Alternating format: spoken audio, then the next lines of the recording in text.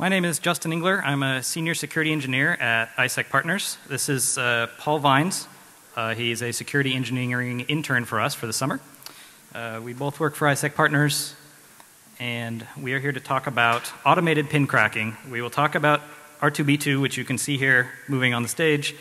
You won't see C3BO, and we will talk about why. So, quickly, we're going to go over what your approach would be if you need to brute force something like this. We're going to talk about the robots we built to do it in specific, and then we're going to talk about countermeasures and how the robots stack up against countermeasures. So, everyone here know what a pin is? Anyone never heard of a pin? Okay, good. So, if you need to get into something that has pin protection, so bypass whatever the pin is blocking you from doing, you have a few options. One, you could do a software approach where maybe you jailbreak the device, maybe you have a jailbroken device and you hack the app so that it removes the protection. This would be your best plan. It's usually quicker, it's usually a more direct route to do what you want to do. If for some reason you can't do the software approach, your next best option would be a hardware attack. Our example here is keyboard emulation. Darren Kitchen at Hat5 has a neat video where he plugs in USB rubber ducky into an Android device and does something similar to what we're doing here. So that would be great. Other hardware attacks are also a good second choice, so maybe you can pull the RAM and read it or things like that. The last thing you should try to do, if you have no other options, is to brute force the UI itself, which is what we're doing. I'm a security consultant, so I often work on engagements that have a set time period, and I don't have time to sit and brute force out a pin. It would take too long when I'm supposed to be doing other things. So the next option is to get an intern to do the button pushing for you. So you could have an intern just sit and push the buttons, but sometimes interns do things wrong, and we don't really have any way to guarantee that the intern gets it right. My boss, Andrew, really loves his coffee, and if I take the intern to push buttons all the time, he won't be able to get any coffee, and I don't want to get fired for that. So a much better plan is to hire an intern and have him help you build the robot that will push the buttons, and then he'll still have time for coffee later.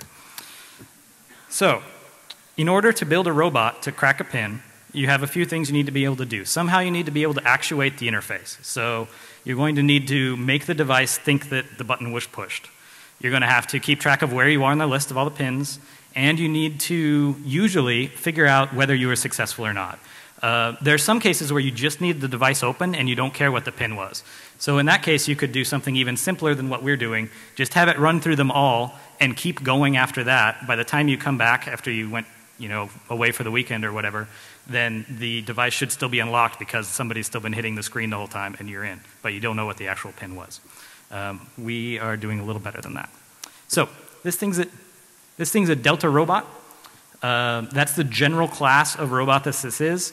Delta robots were originally for industrial work in the 80s. They're still used for that stuff today. There's a few rotational motors that, through some math that we'll talk about later, can turn rotational movement into X, Y, and Z movement. It's also very fast, but it doesn't have a lot of torque or a lot of lifting power, but we don't care about those things. So this seemed like a good choice for us. And I said it's fairly simple to do the math, but there are a lot of maths involved. ISEC is owned by NCC Group, which is a company in the UK, so maths are plural, so that's why there's a bunch of them. But the good news for us is that we like open source and open projects, and so not only do you guys not need to do the math, but we actually didn't need to do the math either. We found a guy named Dan Royer had done a lot of this work for us in setting up a Delta robot that did most of what we wanted to do. He already had source code that would do the inverse kinematics, which is the fancy roboticist term for turn what the robot motors do into the X, Y, and Z motion. He also had 3D printed schematics and everything. He open sourced most of it. So, and he actually sells it as a kit. This one you're seeing here is built out of mostly his kit parts. The one that Paul built, which is in the hotel room right now, is actually completely built by us. We didn't want to be held hostage to them not selling it anymore. So We did build it from scratch from all other parts, and it all works fine. So essentially what we've got is an Arduino, we've got the physical parts of the robot, and we've got a computer. And the computer's talking over serial to the Arduino knows how to move the robot around. So the original kit was missing a few things. It was just kind of an empty head. He didn't know what it was going to be used for, so we added a stylus to the tip. And just adding a stylus makes it not work. You have to ground the stylus because the capacitive touchscreen thinks that that's what a touch is a change in capacitance. So we added that. We added a camera, so that helps us for configuration. We won't have time to show you guys that now, but we can show it to you later. It also is set up to recognize when the screen changes because that means that we've successfully unlocked it. We are around moving at 5 presses per second, but you'll notice there's a delay after each of the 5. Most of the numbers I'm going to talk about assume that you can do 1 full pin, so that's 4 or 5 presses in a second. There's some camera code that we can maybe modify to get rid of that delay in the middle. So all that stuff's done. We need to make some Python that makes it all work. So we have a serial port control in Python. Python makes that really easy. We used OpenCV to analyze the stuff on the camera. And we have an easy interface for calibrating where all the buttons are. We originally tried to detect the buttons. It was too hard. Don't believe computer vision people when they tell you that they can just recognize anything anywhere. It's not true. And lastly, it can detect, you tell it where on the screen you want to say, if this part changes, then we definitely unlocked. And then we watch for that to change, and when it happens, then we know that we were done. So, we talked a minute ago about how you need to ground the stylus to make it actually detect as a touch. So, at some point when I was working on this, I realized, well, why don't we just hook up a bunch of wires to the screen on the buttons and then ground them selectively, and then we don't need any moving parts. So you use a microcontroller connected to relays to trigger those in place that will then cause the touches to appear on the screen. And you don't need any moving parts, you don't need this complicated calibration. All you need to do is fire off the Python, which fires the relays, and it all works, except it doesn't work. So the problem in my particular case, the relays that I selected have enough capacitance by themselves that once you hook it up, even if the relay's open, the screen sees it as a touch. I don't know anything about electronics. Does anyone here have an idea of what's wrong and how to fix it? Raise your hands. Yes, there's all kinds of things we can try, and I don't know what any of them are, but if you let me know what they are, we can try them. If we can get it fixed at Defcon, I will give someone a full R2B2 if we have C3BO working by the end of the time. So, talking generally about brute forcing stuff.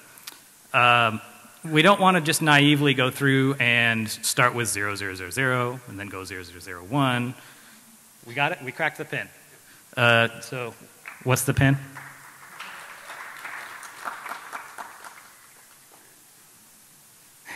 We're looking for it.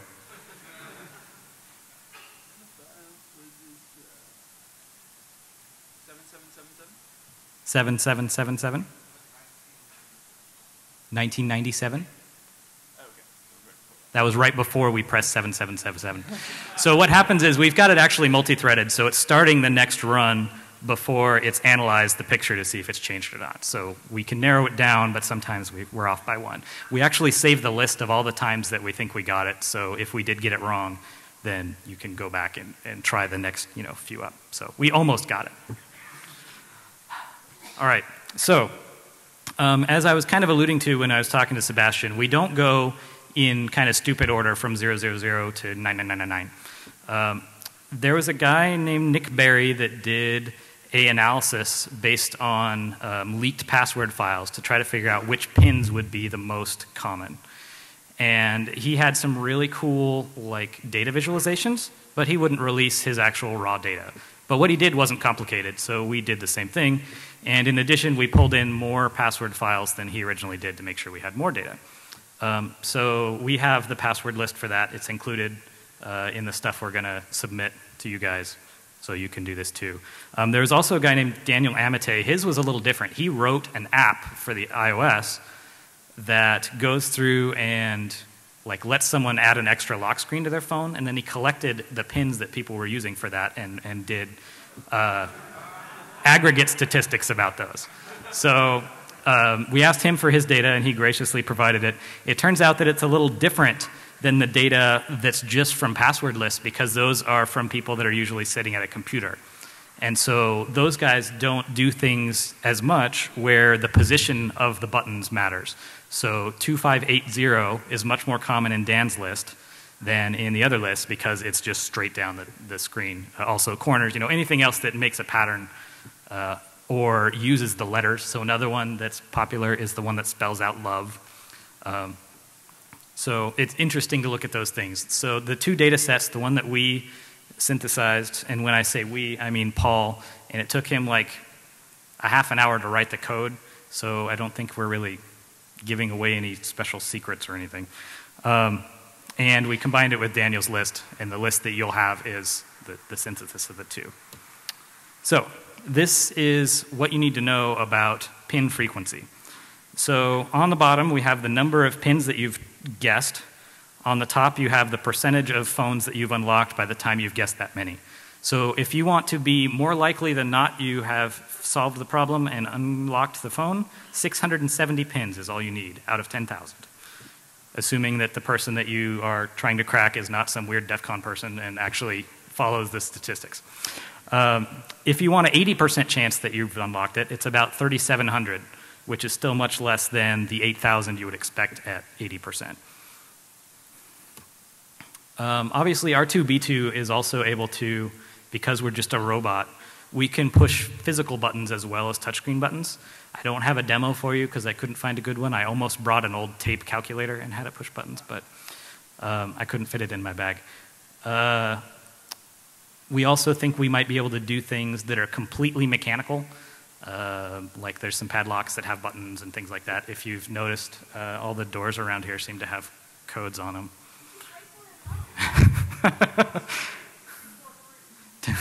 Sounds like everybody knows what it is already. So, now that you know how to brute force something, how do we go the other direction and defeat brute forcing? So one thing you could do is have a delay after bad guesses. On Android, if all you've done is set a pin and you haven't set any other settings, all you've done is set a pin, then it makes you, every 5 bad guesses you do, you have to wait for 30 seconds. That 30 seconds is constant, so the next 5 you do, you have to wait another 30 seconds. That means that if you want to go through all 10,000, it's going to take you about 20 hours, which is not that bad for something that's important. And like we just talked about with the other ones, if you wanted to be more likely than not done, it's only going to take you 80 minutes. If you want 80% likely to be done, that's only 7 hours. iOS's lock screen handles things a little bit differently. So on iOS, you get your first 5 for free. And after that, it starts to scale up how long you have to wait between each guess. And it goes up crazy fast. If you take that 20 hours that we had for Android and you do the same thing here and you wait the required waits, you only have like a 20% success rate. So that's not 20% of the pins, because that would be a lot more. That's 20% success rate. Another thing that's important to note here about Android is that there are many other settings you can set that will change this behavior. If you have a Google account set and you have 2-factor authentication enabled on that, then after something like 20 guesses, you'll be prompted for your Google username and password instead of your PIN. So that's good. If you're using your device for corporate email, hopefully your Exchange people have set up the wipe after 10 tries setting. So it's not like all hope is lost on Android. There's still a lot you can do. It's just the default is not as good as it could be. I'm mostly in AppSec, so what I was more interested in is applications. We get a lot of clients that have a PIN on their application separate from the lock screen. And it's that kind of situation where we most often find there's no brute force protection at all. And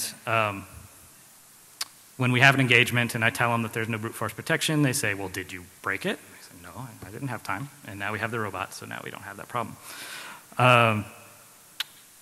We very briefly, because the robot was only stably working as of a day or 2 ago, and even then we've still been tweaking code today, we only had time to test out a few apps from the App Store Things that are likely to have this are things like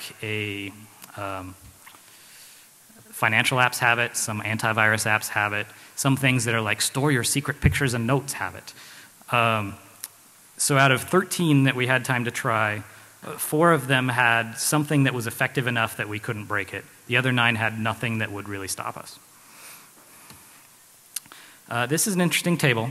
So this tells you if you can do 1 pin per second and there's no other brute force protections, how long it would take you to break something for various types of pins or passwords. And the other side shows you what it would be like on the Android style, where it makes you wait 30 seconds every 5 bad guesses. So as you can see, it's not that hard. If you do a 4-character password that includes all the printable ASCII characters, it's going to take me 2.5 years, even if there's no brute force protection. And that's decent. If you can go up to 7, we're up to 20,000 centuries. My robot would be broken by then, I promise. So the last slide, this is my advice to developers of OSs or apps or whatever. You need to put some kind of brute force protection in place. This is my advice for users. When you have to use an app that doesn't have any brute force protection in place, you need to pick a longer pin or one with better characters. This is not rocket science, and this is something that the security community has known about forever, but at the same time, we still see apps with no protection, so I guess we have to talk about it some more. And maybe with this robot, we will finally get some traction on getting those things changed. ISAC and NCC, thank you very much for giving us some money to build this robot. Dan Royer, who did the original design that we modified, Daniel Amate for giving us some data, and David Nichols, who helped us with some app analysis. This is our contact information. That's my Twitter handle. Your CDs already have the kind of preliminary code that was working as of when they were due a couple months ago. It will run and it will move the robot. There's no camera code in there yet. I will tweet at this when we have the rest of it posted, which will be sometime next week. And I think we can probably get it on the ISAC webpage. Yeah. That's it. Thanks, guys.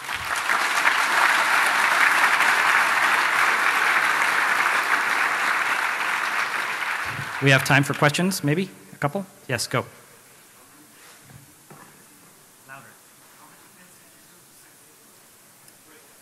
How many did we successfully break? How many guesses did it take?